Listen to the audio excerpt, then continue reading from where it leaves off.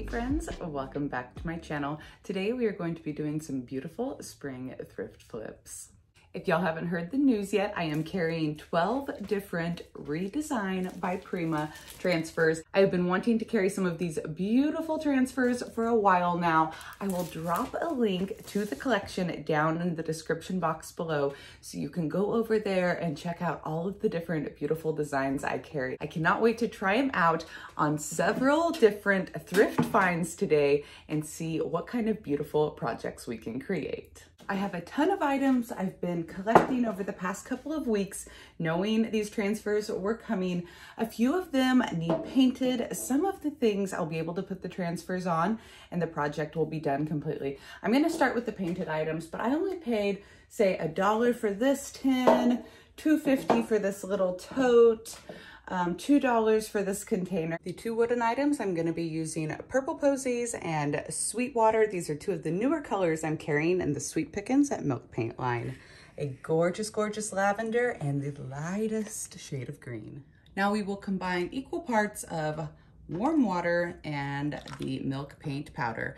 I'm doing a 1/4 cup for the Purple Posies, and then I'm gonna do a 1/2 cup on the Sweetwater. You'll want to mix your milk paint up very well for a couple of minutes.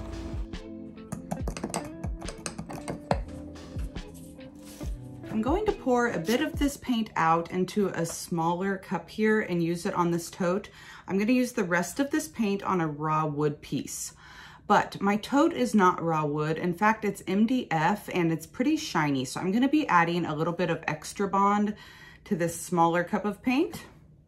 Extra Bond is an additive that's going to help your milk paint stick to a shiny surface. The ratio on the bottle calls for 1 part paint to 1/2 part of Bond.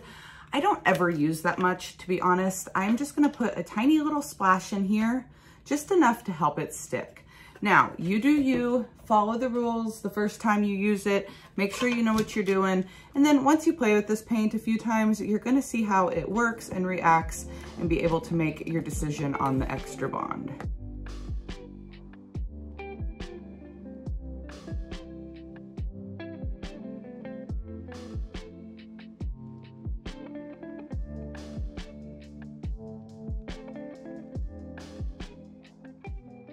Here is the tote that I used the rest of the milk paint on. I thrifted this for $7 at the Giving Tree, an old handmade hardware tote, and I'm going to be painting it up and giving it a beautiful transfer.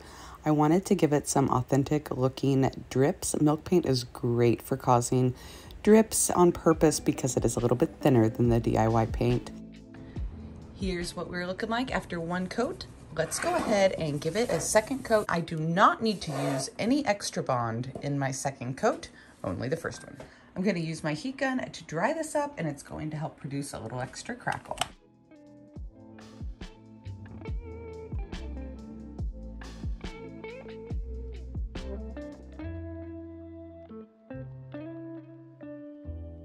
The milk paint is now dry on all of our items.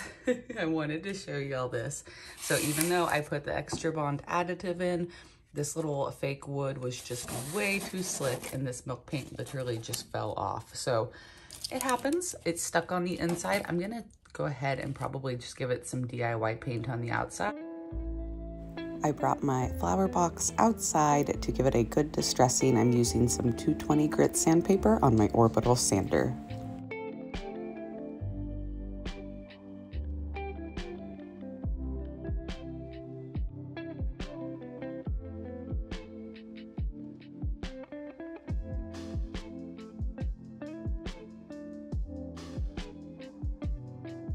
Stressed, and the hardest part is trying to figure out which transfer I want to use.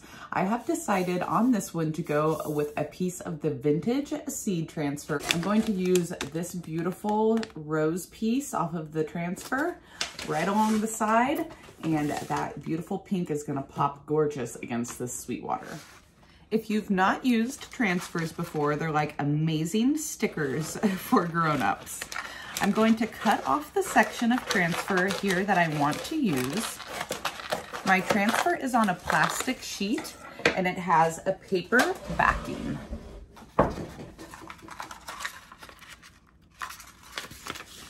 So here I've got the section I want, and I'm going to be placing it along the side. I want to make sure I get all of the sanding dust off of the box, and most people would most likely seal their paint up first.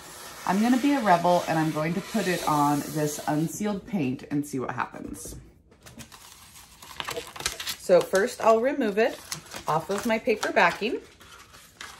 Now I just have the transfer on the plastic sheet, and I'm going to line it up where I want it. Once it's on, it's on. So you want to make sure you get it where you want it the first time. You could measure if you want. I'm just going to eyeball.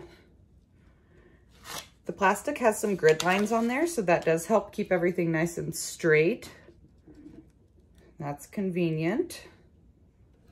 All right, I'm gonna get it on there and then just press it down gently. The transfers come with this enclosed rubbing stick, and now I'm going to start rubbing my transfer down onto my project. Once you get that edge to start adhering, then you can gently lift your plastic. See how now my image is stuck to my project?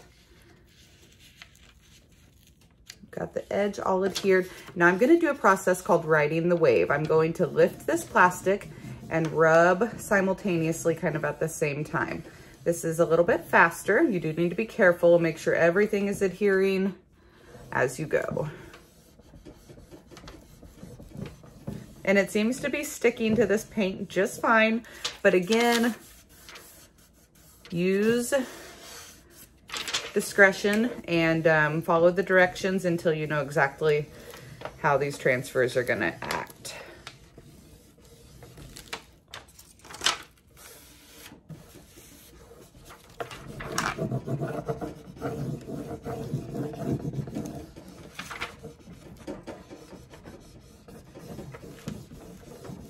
Beautiful. Oop, that was close.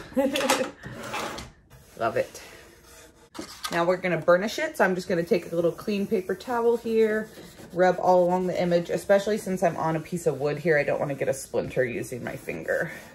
I want to slightly distress my image. Got some 220 grit sandpaper here, and it's actually already been used, so it's probably more like 400 grit. Very, very light. And I'm going to start around the edges and kind of go over my image, and you'll see that it distresses the transfer as well, and it blends in better with my paint.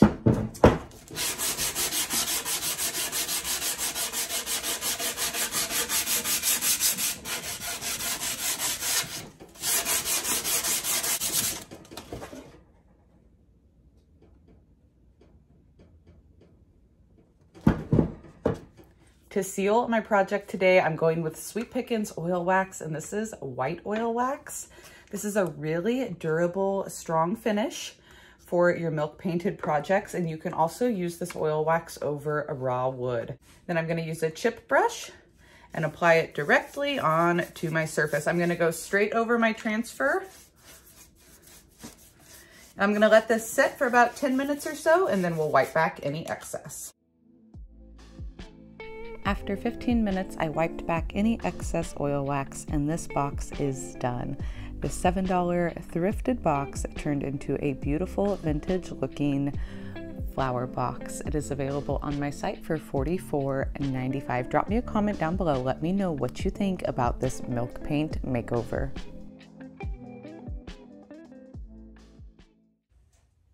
You'll be able to shop for all these products and all of my flips over at upcycledbybrie.com. On this smaller tote, I'm going to use the classic vintage labels. Look at all of the tiny designs you get. Think of how many different projects you could do with this one transfer. Oh my gosh, so pretty. I can tell already that I'm gonna love it.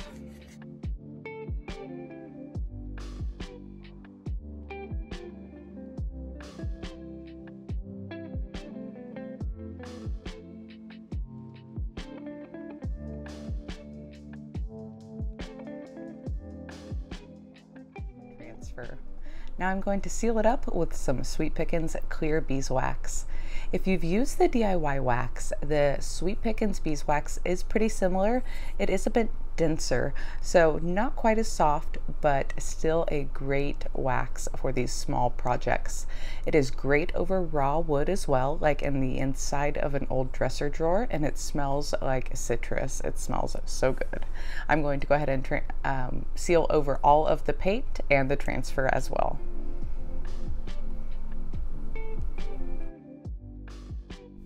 I filled the tote with some magnolia flowers I had in my stash, and this sold for $19.95 on my site. After paint and products, I had about $4 into it, so that was a nice quick flip. On these shinier Crocs, I'm going to be using the DIY paint line.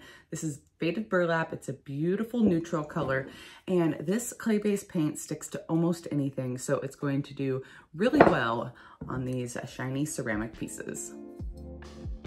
I wiped these pieces down with some 91% rubbing alcohol, making sure I got off any grease, especially this one. I could tell it had been in the kitchen.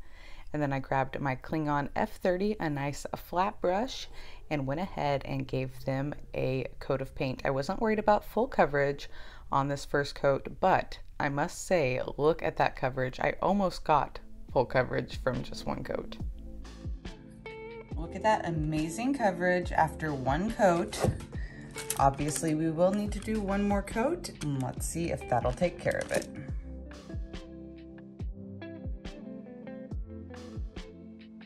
I cut pieces of my vintage labels down into even smaller designs to fit onto my Crocs, and look how great these look after 2 coats of paint. I did do the one there on the far left in DIY Prairie Gray, the other 2 in faded burlap. And again, I did not seal my paint before I applied my transfers. They stuck wonderfully for me.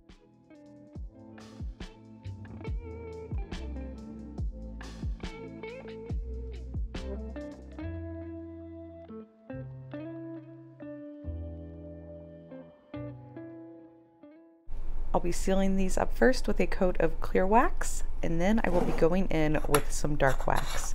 This DIY clear wax is super buttery smooth. It makes sealing up these small projects so easy, and it keeps my project looking nice and matte.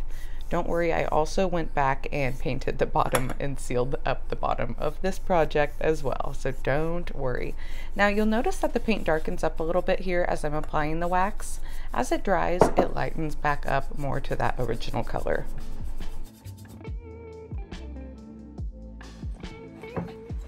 Now that the clear wax has had a chance to dry, I'm gonna go in with a little bit of my dark wax, and it does not take much. I'll just get a little tiny bit here on the end of my brush, and I'm gonna focus on areas that would have, you know, antiqued naturally, like the bottom and around the handles. I'm just gonna apply a little bit of wax. I use my fingers a lot with the DIY wax to kind of rub it in and blend it in. You can see that's starting to add a nice little distressed finish. Let's put a little up here around the handles. You could also, if you don't like using your fingers, you could use a paper towel or a clean rag. No dark wax, dark wax.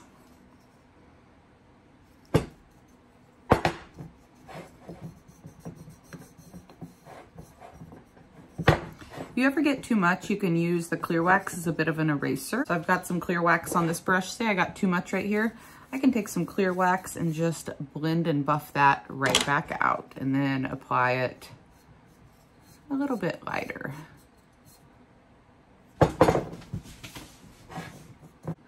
No dark wax on this one. Some dark wax on that one. What do y'all think? Drop me a comment, which look do you like better? Let's take a peek at that before on this little $2 thrifted Croc, and the after with the little paint and a transfer. This looks antiqued and beautiful. Again, an outdated kitchen piece turned into a beautiful piece of home decor. Drop me a comment down below. Let me know which one is your favorite. 2 are still available at $16.95.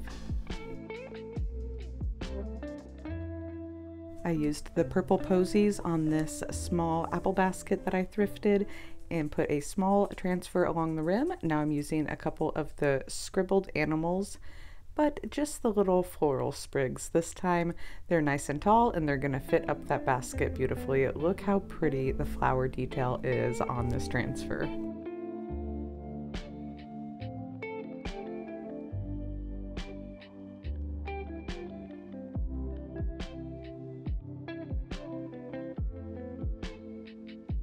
I decided to leave both these pieces two-toned and sell them as the purple floral duo for $14.95. I love the way they look together. On these next three pieces, I'm gonna use the vintage labels. It is like a beautiful blue color, and I've got a couple of plants here. Again, remember, I did not pay $9.99 for that. It was 30% off, but it is a gorgeous, gorgeous faux plant. So I did go ahead and pick it up. I think it's Threshold brand, yes. I'm gonna clean these up really well with some 91% rubbing alcohol so the transfers stick, and that will be a super simple makeover. When I am using transfers over smaller decor pieces, I do not seal over them, but I put in the listing that they will be spot clean only and not to scrub over the transfer. You could definitely use a small artist brush and a clear coat and seal over them if you would like, but I have found that these transfers are really durable and hold up well on decor pieces. Here's a look at these three pieces that only took me a couple minutes each. Aren't they beautiful? It is really easy to find these little planters at the thrift store around this time of year. I'm going to be using a combination of Botanical Paradise and Butterfly to create a beautiful spring theme on each of these planters. Each one is just a little bit different, adding to the uniqueness.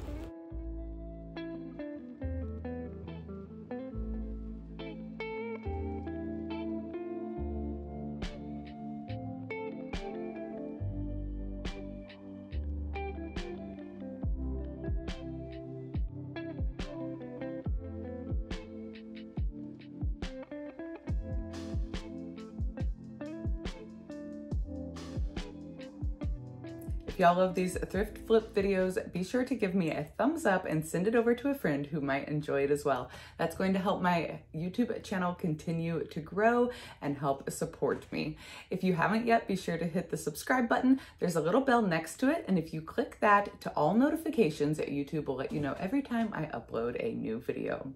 If you want to see me shop for all of these finds, be sure to check out my second channel, Lifestyle by Bri. I will be sure to drop the link down below for you, and you can see me shop as well.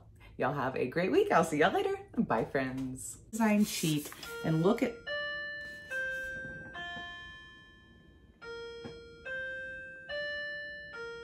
if y'all love these thrift flip videos. Ooh, sunshine.